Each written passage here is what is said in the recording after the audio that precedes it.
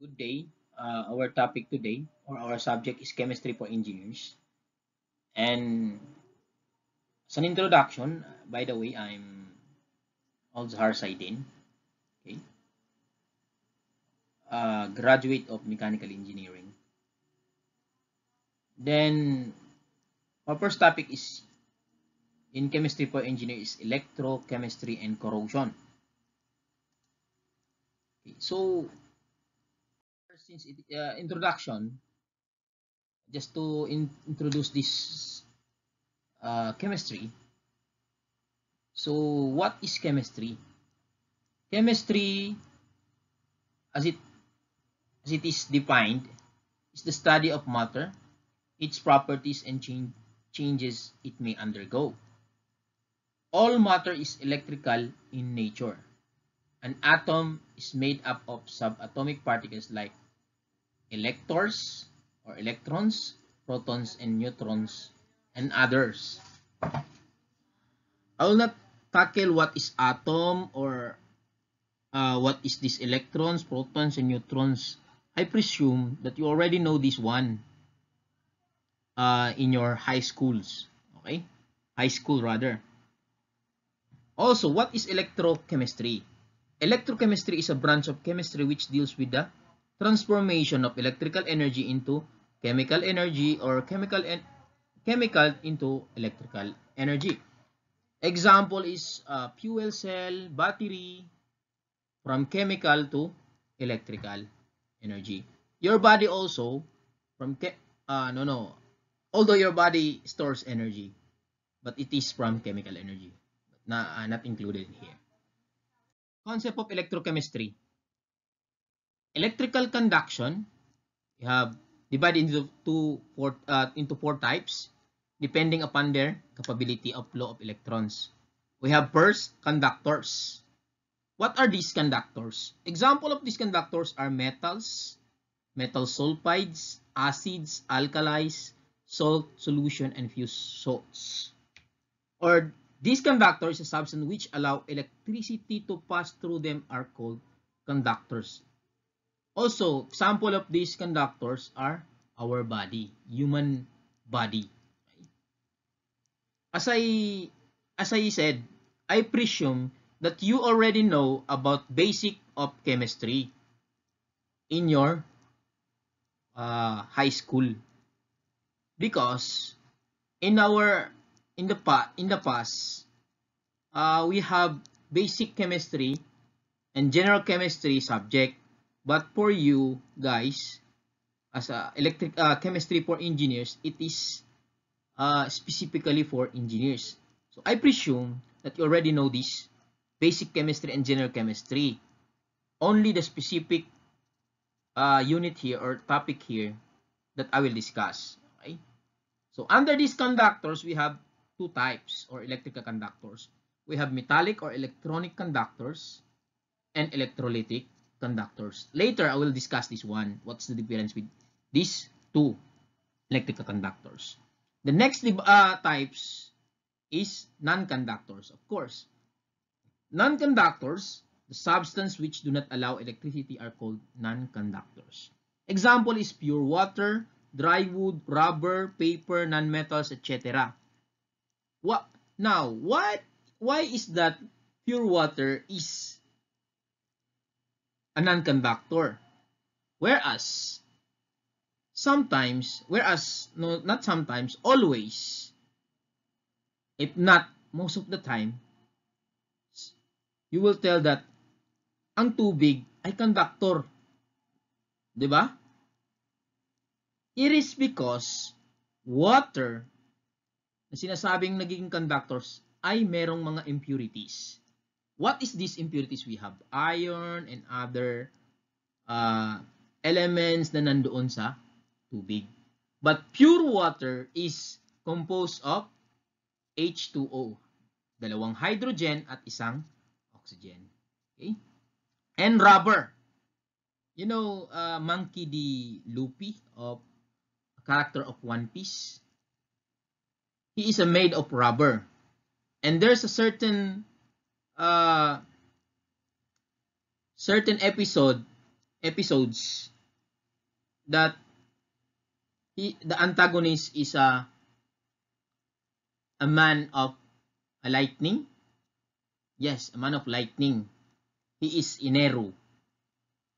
He thought that no one can survive his power, only to find that Luffy, Monkey D. Luffy, is made of rubber and cannot make a hit, direct hit, or what is that? Effect on Monkey D. Luffy because he's made of rubber. Okay? So much for that. Next, third is semiconductors. What is this semiconductors? Semiconductors, substances which partially conduct electricity, are called semiconductors. The conducting properties of semiconducting properties are increased by addition of certain impurities called doping. Okay? Like I said, probably I'm not really master of chemistry, but doping, since this addition of certain impurities is like that it's of water, then a certain impurities, and it become a semiconductor. But example of this is silicon and addition of B group elements.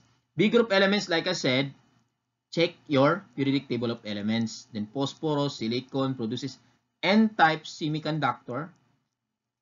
On addition of third group element like boron, aluminum, silicon produces P-type of semiconductor. Okay.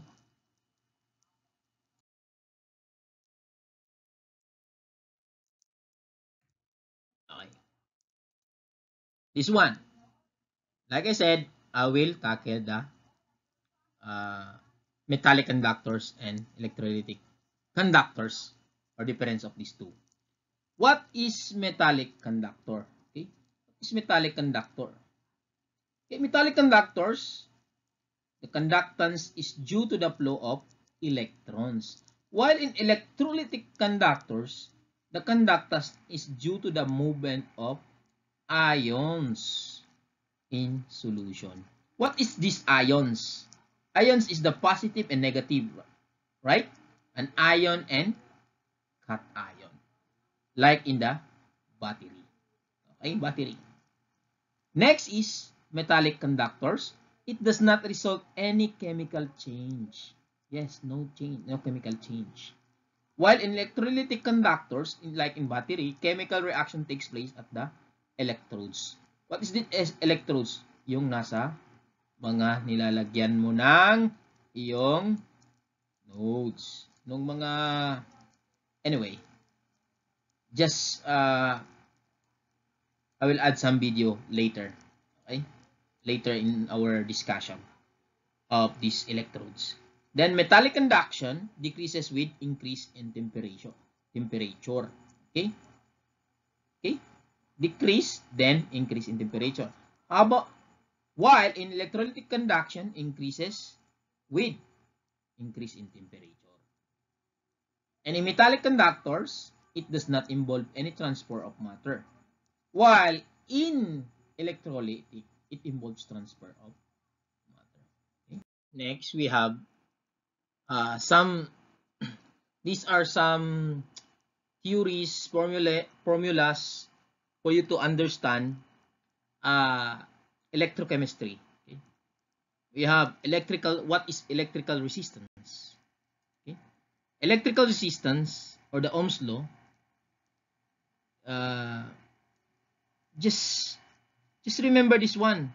Voltage is equal to IR. What is I? I is current. R is resistance. So, babaliktarin mo lang yan. Kaya naging, ang formula ng resistance mo ay R is equal to voltage over I, or amperes, or current. Okay? That's it. And the units for this one is ohms. Ano bang itsura ng ohms? Ganyan. Ganyan lang ang ohms. Okay?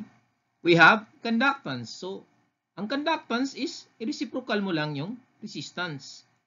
1 over R. Lang. Specific conductance, reciprocal mo naman ang specific resistance. Ito. Reciprocal mo ng specific resistance. Okay? What's this? Ang specific, okay. Well, unahin mo natin to, okay? Back here. Okay? Specific resistance is found that the solution of electrolyte also offers resistance to flow of current in the solution. The resistance of conductor is directly proportional to its length and inversely proportional to its cross-section. That's why the resistance offered by material of unit element, unit length, and unit area of cross-section is called specific resistance. That's why ang specific resistance, ito. Okay, ang rho. Rho is equal to your resistance divided by the length times the cross-section. Okay, then your unit is this 1. And this one, okay, balik tayo sa specific conductance. I-reciprocal mo lang yan kung anong result mo doon. Yun ang iyong specific conductance. And then it is defined as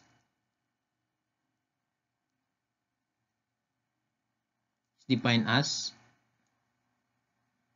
conductance of a solution enclosed between two parallel electrodes divided by distance. Okay, next we have equivalent conductance. Just study this, guys. Okay, study this one. Diyan naman yun, no? Input formula kayo, input lang, substitute lang. Ito, substitute. Yan. For molar conductance. Next is same with this one, cell constant. Okay, then as a trivia, guys, bakit like I said, human body, living things is a conductor. Okay, my question is, bakit ganon? Bakit yung sa distribution line, transmission line, or yung sa mga Sokelco, Meralco, Socoteco na linya nung sa poste ng mga wire, hindi nakukuryente yung mga birds. Okay, why is it that those birds are not electrocuted while nandun naman sila, nakatapak sila doon?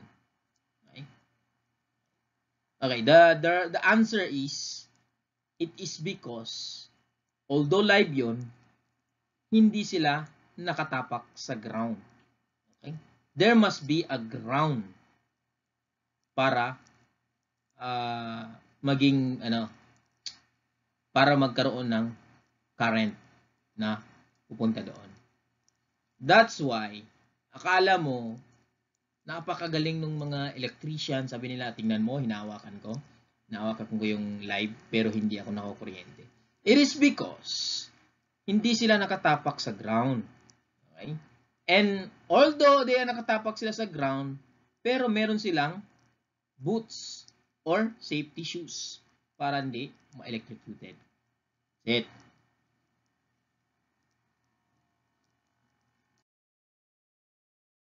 Then for further reading class, we have variation of conductance with dilution. Then sample of measurement of conductance electrolyte. Okay, study this one. Then I will ask everybody for an oral recitation of this one. That will be all. Then the topic for next succeeding meetings, we have electrochemical or cell or galvanic cell, battery chemistry. Our unit 2 is corrosion and its control. Next is water technology. Next is materials chemistry. Then fuels and combustion, most important for mechanical engineering. Okay? Thank you, guys.